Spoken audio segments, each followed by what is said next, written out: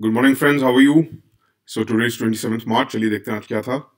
एक तो page one पे था, चलिए फाइनली टाटा हो गया मिस्त्री को जैसा जोक। तो गुड बाय टू मिस्त्री। और उसमें हमें आईएएस वालों को देखने के लिए कुछ नहीं है, किसको हटाया किसको नहीं। It's just for national curiosity. आपको देखने का इसमें कुछ नहीं है। बट आपको अगर जानना ही है तो मिस्त्री को हटा दिया गया है। एनसीएलटी के ऑर्डर को रिवर्स कर दिया सुप्रीम कोर्ट ने। उसके बाद पेज वन पे था, सुप्रीम कोर्ट ने फाइनली अपना ऑर्डर दे दिया है, रिफ्यूज कर दिया स्टे देने के लिए सेल ऑफ इलेक्टोरल बॉन्ड्स। ये अगर मेंस में आएगा तो पहले क्या लिखना है आपको इलेक्टोरल बॉन्ड्स का, जैसे हमने डिस्कस किया था। क्या होते हैं इलेक्टोरल बॉन्ड्स, कब इंट्रोड्यूस हुए थे, क्या इनके मतलब जो भी इसकी फॉर्मेलिटीज हैं क्या है क्या नहीं, हम ऑलरेडी डिस्कस कर चुके हैं। तो कभी भी मेंस में आप देंगे तो पहले आप वो लिखिएगा। उसके बाद जो इसके कॉन्स हैं, जो इलेक्शन कमीशन ने भी रखे थे या सब ने जो भी रिप्रेजेंटेटिव ऑफ पीपल्स एक्ट का जो हम लोग नियम तोड़ रहे हैं वो सारा वो सब लिखेंगे। उसके बाद आप ये लिखेंगे सुप्रीम कोर्ट की रूलिंग। सुप्रीम कोर्ट ने रिफ्यूज कर दिया है स्टे को देने के लिए cell of electoral bonds. Court ने कहा है कि माना ये आइडेंटिटी छुपाती है परचेजर की, इलेक्टोरल बॉन्ड्स की, जो हम एनोनिमिटी की बात कर रहे हैं। बट उन्होंने कहा है कि जितनी भी परचेजेस हो रही है एक रेगुलर बैंकिंग चैनल्स के थ्रू हो रही है। तो स्टेट बैंक ऑफ इंडिया को विल इवेंचुअली नो कि आइडेंटिटी क्या है बायर की, क्योंकि क्लॉज 7 ऑफ स्कीम कहता है कि बायर्स जो अप्लाई करेंगे उसको एक फॉर्म भरना होगा फिजिकली या ऑनलाइन। तो अपने पर्टिकुलर्स देने ही पड़ेंगे अंडर क्लॉज 7। कमाल करता है सुप्रीम कोर्ट भी। अगर आप सपोज आप as a citizen of India आप जाना चाहते हैं कि बीजेपी को किसने पैसा दिया, तो आप जाके स्टेट बैंक ऑफ इंडिया से पता कर सकते हैं क्या कि किसने किसको पैसा दिया है। चलिए जैसा भी सुप्रीम कोर्ट का मालिक है वो कुछ भी कह सकता है। उसके बाद एक डर ये था कि क्लॉज 14 में कि इलीगली भी ये परचेज हो सकता है। मतलब सपोज करिए कि आपके पास कोई आदमी आया कि भैया मेरा 1 लाख रुपए ब्लैक मनी ले लो और आप जाके बॉन्ड्स ले लो अपने वाइट मनी से। तो क्लॉज 14 कहता है बॉन्ड्स आर नॉट ट्रेडेबल। और उसके बाद सुप्रीम कोर्ट ने कहा है, पहली बात तो कि जो बायर भी होगा वो कुछ गेन नहीं करेगा ऑफ सच सेल, क्योंकि उसको अपनी वाइट मनी लूज करनी पड़ेगी और ब्लैक के बदले। इसमें भी कोर्ट ने कमाल कर दिया, भैया अगर कोई मुझे 10 लाख रुपए देगा और कहेगा कि यार चल 2 लाख तू रख ले, 8 लाख के मुझे वाइट में वो दे दे, तो कोई भी करने को तैयार होगा, कोई भी। उसके बाद एक ये था कि एक फॉरेन कॉर्पोरेट हाउसेस का इन्फ्लुएंस होगा डोमेस्टिक इलेक्टोरल पॉलिटिक्स पे। तो उन्होंने कहा है कि ये खाली सिटीजन ऑफ इंडिया या जो फर्म्स इनकॉर्पोरेटेड है इंडिया में वो ही ले सकती हैं। तो उसके लिए भी उन्होंने कहा है कि इसका फेयर भी नहीं है, तो इसलिए उन्होंने रिफ्यूज कर दिया इसको करने के लिए। तो ये ही इतना लिखेगा मेंस में, इससे ज़्यादा लिखने की जरूरत नहीं है। बट एक्चुअली मैं बताऊं तो ये गलत किया इन्होंने। सबसे बड़ी बात यह है, अगर कोई भी अगर आदमी को सपोज कोई बहुत बड़ा इंडस्ट्रियलिस्ट है और उसके बाद अगर 10 करोड़ 100 करोड़ पड़े हैं ब्लैक में, और अगर वो 100 आदमियों को पकड़ लेता है कि भैया तुम देखिए, वैसे अगर उसको टैक्स देना पड़ेगा तो बहुत ज़्यादा टैक्स देना पड़ जाएगा। अगर वो उनको 10% शेयर भी देता है तो बहुत लोग ऐसे होंगे जो अपनी वाइट मनी को ब्लैक में करने को कन्वर्ट तैयार हो जाएंगे। बट चलिए सुप्रीम कोर्ट ने कहा है तो ठीक है। उसके बाद एक एडिटोरियल पे था, वो पूरा का पूरा उन्होंने दे रखा है कि हाउस कैसे चल रहा है कैसे नहीं चल रहा है। इतना हमें उसमें देखने की जरूरत नहीं है, थोड़ा सा निकालने की जरूरत क्या थी, प्रीलिम्स के लिए इंपॉर्टेंट है ये। आर्टिकल 93 ऑफ द कॉन्स्टिट्यूशन क्या कहता है कि हाउस ऑफ पीपल शैल सून जैसे ही मिले तो उनको 2 मेंबर्स चूज कर लेने चाहिए, स्पीकर और डिप्टी स्पीकर। तो इसलिए आर्टिकल 93 कभी भी आए तो वो स्पीकर और डिप्टी स्पीकर के इलेक्शन से रिलेटेड है, दैट्स इट। और एडिटोरियल पे था, आपको पता है कि कुछ दिन पहले की काफ़ी चल रहा था, जो हमने डिस्कस भी किया था कि इंडिया की डेमोक्रेसी को लेके जो रेटिंग्स है वो गिराई गई हैं, उनको कम किया गया है।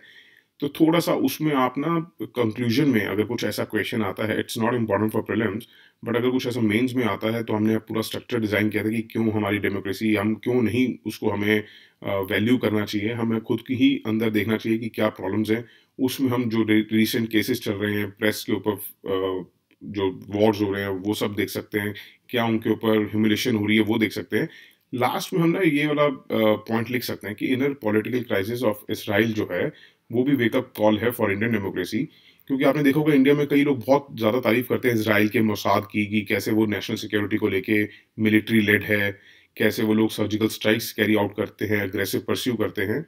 तो आप लास्ट में लिख सकते हैं कि this model is not viable for Indian national security in the long run as Israeli story unfolds कि इस टाइम क्या इसराइल में हाल हुआ है कि स्ट्रॉन्ग नेशंस भी are often those with social cohesion, common values and in capacity of dialogue and compromise. तो ये आप लिख सकते हैं कि क्या एक कंट्री में होना चाहिए, सिर्फ मिलिट्री बेस्ड हो वो ज़रूरी नहीं है। हम देख चुके हैं कि इजरायली की क्या, हम लोग एक फ्लाउट स्टोरीज सुनते थे कि कैसे वो सर्जिकल स्ट्राइक कर रहे हैं, कैसे उन्होंने जब उनके ओलंपिक्स वाले प्लेयर्स को मारा गया था तो उन्होंने कैसे चुन चुन के सबको मार दिया घुस घुस के कंट्रीज में।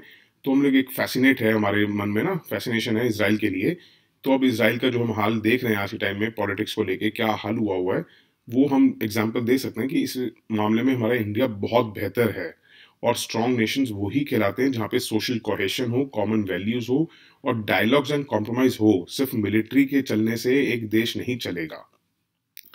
फिर पेज 10 पे था जहाँ पे ऑपरेशन सर्च लाइट के बारे में बताया है मोदी जी ने।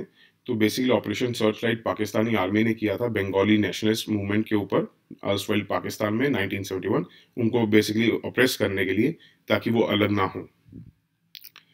उसके बाद थोड़ा सा आपने देखा होगा सुएज कैनाल का बहुत चल रहा है, तो थोड़ी सी ये सुएज कैनाल की हिस्ट्री देखते हैं।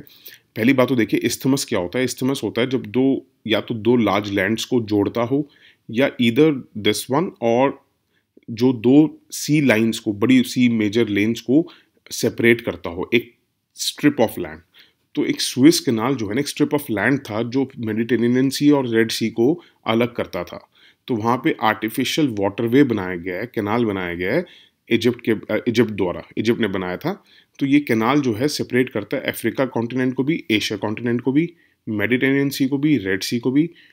अब इसकी फ़ायदे क्या है, ये शॉर्टेस्ट मैरीटाइम रूट देता है यूरोप के बीच में और lands lying in the Indian and western Pacific oceans. One of the world's most heavily use shipping lens हैं। 12% ऑफ वर्ल्ड ट्रेड होती है यहाँ से, याद रखिएगा। आपको अगर ये देंगे तो बहुत ज़्यादा फ्लाउट करके दे देंगे, 50% वर्ल्ड ट्रेड होती है, 60% होती है। आपको भी लगेगा यार बहुत मेजर रूट है, ऐसा नहीं है। सिर्फ 12% वर्ल्ड ट्रेड होती है और वो भी बहुत बड़ी होती है, बाय वॉल्यूम की बात कर रहा हूँ मैं। क्रूशल लिंक है क्योंकि oil, natural gas, cargo being shift from east to waste इसी थ्रू होता है।